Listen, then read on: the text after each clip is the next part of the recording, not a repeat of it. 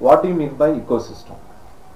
An ecosystem is a particular geographical area.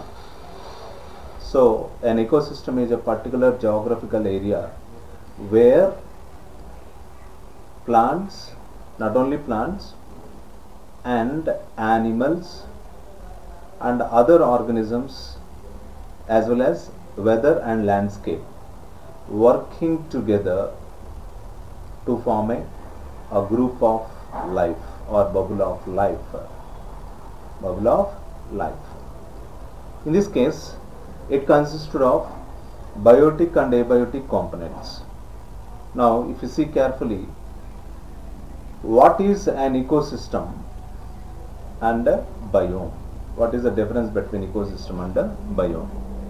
If you take the ecosystem, consisted of structural and functional components. Structural and functional components. What are the structural components of ecosystem? Biotic and abiotic components.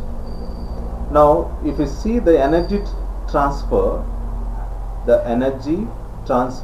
in an ecosystem and the recycling of the various materials like plastic and also other kind of waste materials, their recycling and energy transfer constitute the functional components of an ecosystem.